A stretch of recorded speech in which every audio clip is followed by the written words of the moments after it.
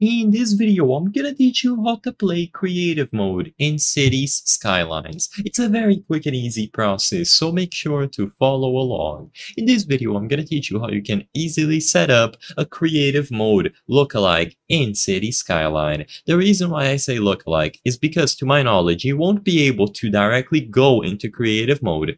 What you have to do instead is enable some options that are built into the game that essentially give you infinite resources, infinite money, and you will be able to, of course, manage your city in a creative mode fashion. So all that you have to do is open the game and go over to the settings or the options. Keep in mind that this is built into the game itself. So from the main menu, go over to Content Manager inside of the settings and find mods as I've highlighted here.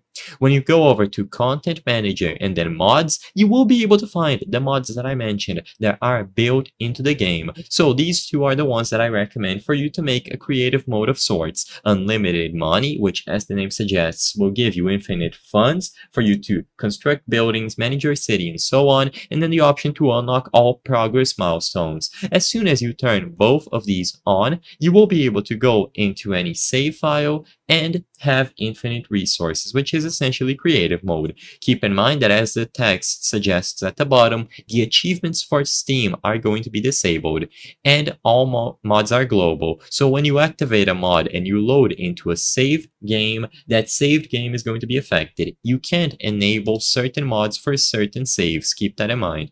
Something else that you can consider doing is going over to the Cities Skyline Steam Workshop page. So as you can see here, you can browse through a bunch of mods. Of course, most of these are going to be adding buildings, props, vehicles, and so on. However, every now and then, you can find mods like this one, Advanced Building Level Control, which allow you to manage buildings or manage certain aspects or features about the city. So essentially, it is built into creative mode because it would allow you to manage the city even more, but you don't have to bother with these if you don't want to. It is only a suggestion that I'm making if you want even more customization options. I hope I was able to help you on how to play creative mode in Cities Skylines. If this video helped you, please be sure to leave a like and subscribe for more very easy tips. Thank you for watching.